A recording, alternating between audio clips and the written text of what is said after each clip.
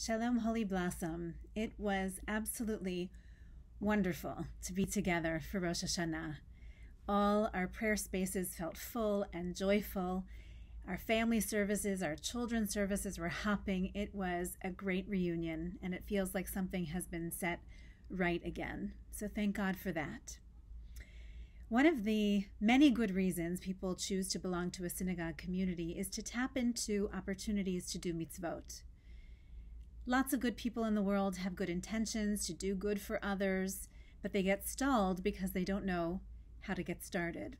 Belonging to a congregation makes it easy. You have a built-in structure of a place to do good, set times to do good, and many fellow congregants with whom to do good. This is one of the perks, so to speak, of belonging to a sacred community. The table is set to come and claim a life of meaning and purpose. So I'd like to highlight for you now 6 of these mitzvah opportunities as referenced in the Haftarah for Yom Kippur. Out of all the messages the rabbis could have chosen for the holiest day of the year, they chose the demanding words of the prophet Isaiah. God's uncompromising call to action through the voice of Isaiah begins like this. Cry out with a full-throated cry. Do not hold back. Let your voice resound like a shofar. Is this what you call a fast day? Is this the fast I look for? And then what follows are many demands of the mitzvot that we should leave the synagogue to do. When we leave the sanctuary at the end of Yom Kippur, we should feel more ready and more able and more determined to make the world more whole. 1, to unlock the shackles of injustice. Today is the 2nd National Day for Truth and Reconciliation. You can see I'm wearing orange. All professionals and volunteers at Holy Blossom today paused for a minute of silence and reflection. And I introduced this moment with an excerpt from a poem written by Patricia Heinzman, who is a journalist and an activist who became the mayor of the city of Squamish, BC. Just an excerpt. Truth and reconciliation is more than an apology and deprecation, more than a prayer to remove a stain upon our nation, a shame rooted in colonial aspiration. This failure of humanity, our arrogance and vanity, is Canada's unfortunate profanity, an era without sanity. But we are birds of a feather. We are in the same canoe pulling together. After all, humanism is Canada's shared endeavor. Everyone's welfare, our promotion, our devotion, whatsoever. So this Yom Kippur afternoon, one of the many simultaneous study sessions we'll be offering will be on the theme of national teshuvah, national repentance. Our congregant, Stephen Bookman, will be in conversation with Elder Catherine Brooks, who is a social worker and a healer and a storyteller for the local Indigenous community. And she has become a real friend of Holy Blossom Temple and has much to teach. I hope you will come and learn from her. 2, Isaiah says, to loosen the ropes of the yoke and let the oppressed go free. Could this be referring to refugee relief? Since Holy Blossom Temple's founding in 1856, supporting new immigrants, refugees, and asylum seekers was part of our mission, right at the core. And in every era, with every wave of migrations, our congregation has reasserted our commitment to the mitzvah to welcome the stranger. So please see below for details about how you can support a new young family arriving from Afghanistan. We're asking for very specific furniture and clothing that will help this new family of newcomers to get settled and to find their way successfully. Number 3, Isaiah says to never ignore your own flesh and blood. Below you will find a link to a beautiful rendition of some of the words of the Yom Kippur Haftarah. Listen and watch all the way to the end. I find it to be a very powerful new commentary on the Haftarah, something I never saw before. Isaiah says, never ignore your own flesh and blood. Could this be a message of inclusion for people who are differently abled? There is always more work to be done. We at Holy Blossom Temple have a long way to go, I admit that. Before we can say our inclusion work is complete, there is more work to be done. But I would like to highlight a number of initiatives that we have made a priority. There is our Project Tikva program within our schools as a beautiful way of supporting our kids with special needs. We have special teachers who are trained in special ways to educate special kids, and that program is heavily subsidized by the congregation. We also have invested, as you know, in live streaming our programs, our services, and so on. And this year's High Holiday services have been made accessible for those who are unable to join us in-house, thanks to a gift that came in memory of Etta Ginsburg McEwen of blessed memory.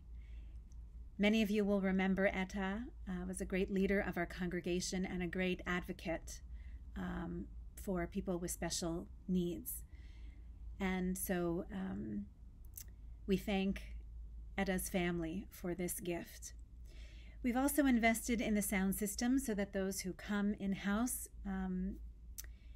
can hear the choir and the Torah readers and the sound system in the sanctuary and in all of our prayer spaces needed some help.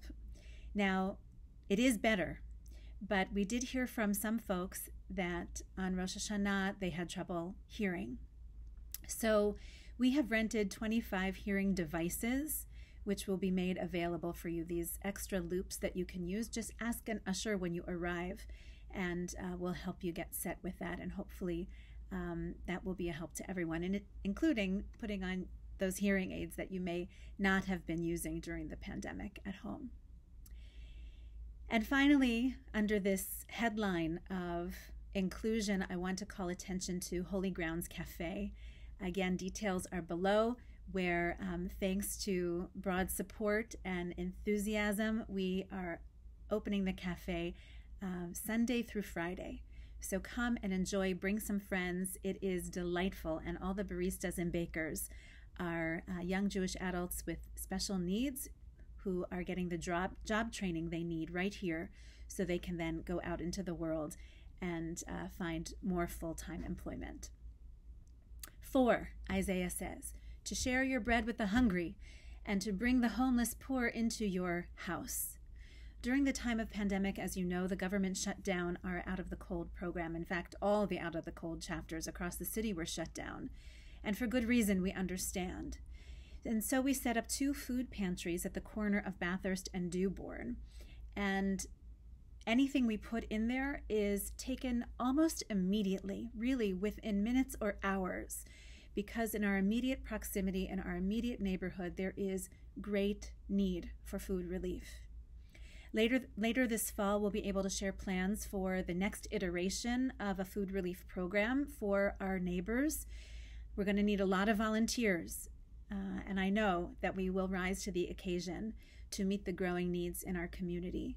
But in the meantime, please participate in the Yom Kippur food drive. The idea is that while we are fasting, we can take what we would have eaten and share it with the hungry. So bring some non-perishable items with you, drop them off at the entrance to the temple, or deposit them directly into those small food pantries at the corner of Bathurst and Dewborn. Number 5, Isaiah says, if you satisfy the needs of the afflicted, then your light will shine in the darkness. We have been watching the darkness brought on by the storms, the devastation of Tropical Storm Fiona. So below, we've provided links to contribute to communities in the Maritimes, including the Jewish. Imagine how the words of the fire, who by water, words mean to so many of our brothers and sisters up and down the Atlantic coast. And finally, number 6, God says through the voice of the prophet Isaiah, the Eternal One will guide you to renew your body's strength. Last year, when a beloved member of our congregation was in need of a kidney transplant, I wrote to encourage people to register with Renewal Canada to see if we might be able to find a match, and I'm so pleased to report that lo and behold, we did find a match. Just before Rosh Hashanah, we received a request from another family, not a Holy Blossom member, but someone of the Toronto Jewish community, asking for our support because Jews of Ashkenazi descent are more likely to make a match for organ donation. So we have provided you with the links below. If you are eligible, please consider this highest mitzvah, pikuach nefesh, to save a life. In the words of the prophet Isaiah, some of you shall rebuild and be called repairer of the breach. I hope these words of Yom Kippur are as inspirational and as motivational for you as they are for me.